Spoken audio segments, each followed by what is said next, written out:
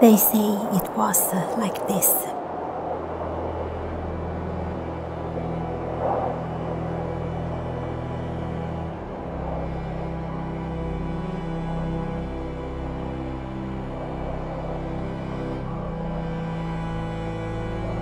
There lived a girl whose parents were gone.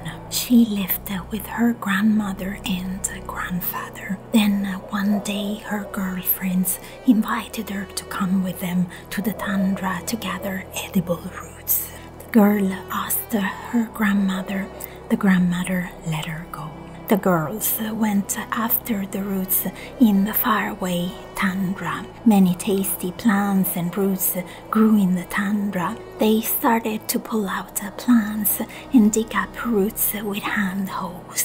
And they did not notice that a dense fog was rolling onto them. The girls started to call to each other. They all gathered together but could not account for one, the one that they took with them. The girls became frightened. Surely their parents would scold them because they did not take proper care. They began to loudly call for the girl to get her to answer, but she never did. They figured that she had left already. They stopped searching for her and started for home. They came to the village, went to the lavvo of the old ones and asked if she was home. The old ones answered that their granddaughter had not returned. At the time, the girl looked and looked for her friends, but she did not find them. She got completely lost in the fog. The girl cried, called them. Nobody responded. Suddenly she saw big openings in the earth. She went into one, sat on the ground and cried and fell asleep.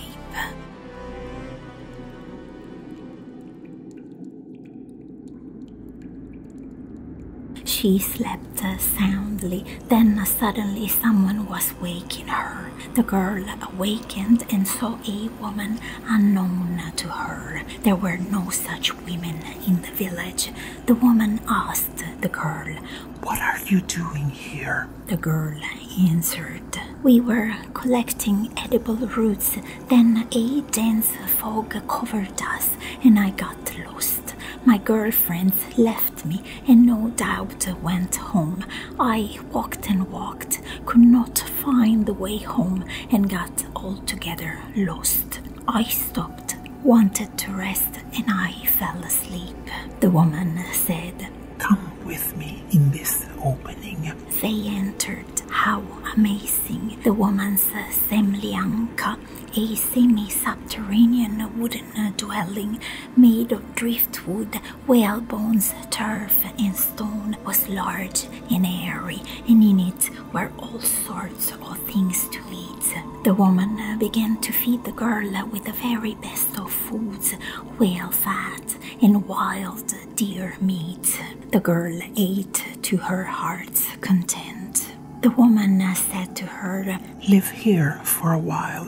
Every day I will go away, but you wait for me. If you want to eat anything that's here. Don't wait for me." So the girl began to live in the semljanka. She would wake up in the morning and the woman would not be there.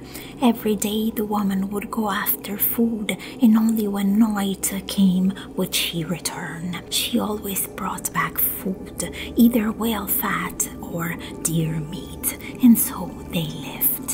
Throughout this time, the grandfather with his neighbors looked for the girl everywhere but could not find her. Then he lost hope altogether and stopped looking for her. Then one day the woman asked the girl, "Don't you miss your old ones?" The girl answered, "Yes, I miss them, but how will I get home? I don't know where my home is.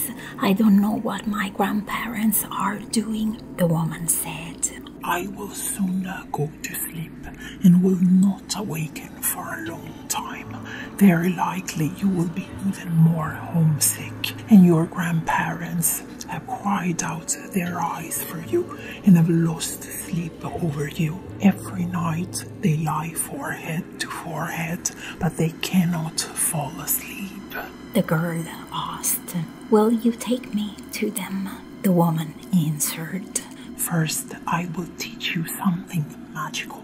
If you learn how to do it, nobody will defeat you in the festival competition."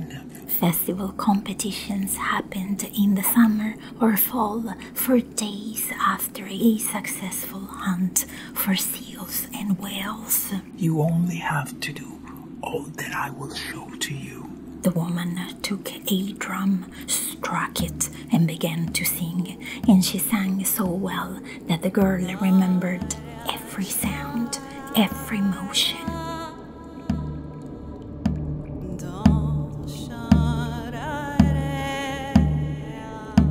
The woman stopped singing and asked, "Well, did you learn it?" The girl replied, "Yes, I did." The woman said, "When you get home in the festival competition, do everything that I taught you. Well, now's the time. Put on your clothes. I'll go with you." The girl put on her outdoor clothes. They went out, and outside the fall had begun. They walked and walked. They walked for a long time. Night had overtaken them on the way, so they reached the level of the old ones at night. The woman said, "Now you will go by yourself. I have to go back." The woman turned around and started for home. The girl followed her with her eyes, and what do you know? On the path on which they came, a brown bear was running away. She then knew that she had been living with a brown bear. The girl went to her lavabo and looked inside. She saw her grandpa and grandma sleeping forehead to forehead. The girl knocked at the door and called out to them. The old ones awakened and said, "That's the voice of our granddaughter." The girl told them, "Yes, I have returned. Open up quickly. Our granddaughter has come back." The old ones opened the door. The girl entered and saw that the eyes of her grandparents were red from crying and sleepless nights. They fed their granddaughter and put her to sleep. In the morning, her girlfriends came and asked her how she got lost, where she had been from where she had returned. The girl told no one that she had lived with a woman who turned out to be a brown bear. Out of joy, the old man arranged for a festival. The guests ate and began to narrate stories. They ate again and began to compete in shamanism and singing. Some crushed their beads, put them on the drum and tapped it with drumsticks. And behold, the beads were again whole. There were also shamans who turned a walrus tusk inside out by shaking it. The granddaughter spoke to her granny. "I too would like to compete in singing." The old man heard this and he asked his wife, "What does granddaughter want to do?" Granny replied, "She also wants to compete in singing." The grandfather said, "If she wants to, let her compete."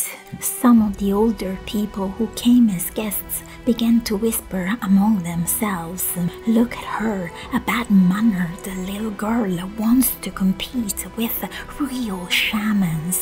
The girl went to the middle of the lavabo, took the drum and started singing.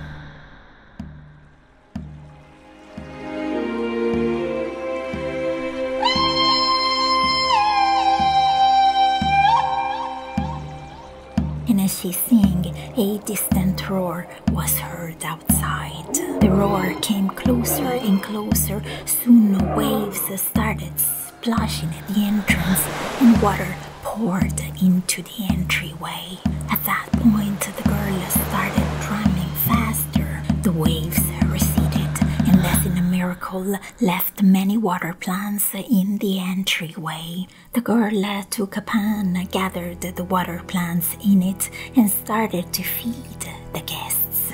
The guests were amazed.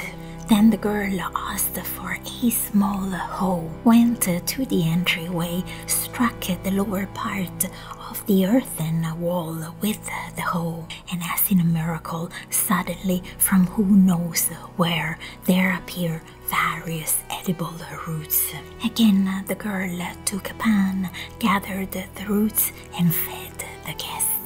She fed them, took the drumstick and pierced the wall of the lavabo. From the opening in the tent, fresh, transparent water poured. The girl filled the bucket with the miraculous water and offered it to the guests. The guests drank it and were even more amazed. They had never seen such miracles before. From that time on, all recognized her great artistry, and there was not a competition in singing, dancing, or shamanizing that could take place without the little wizard. That is all.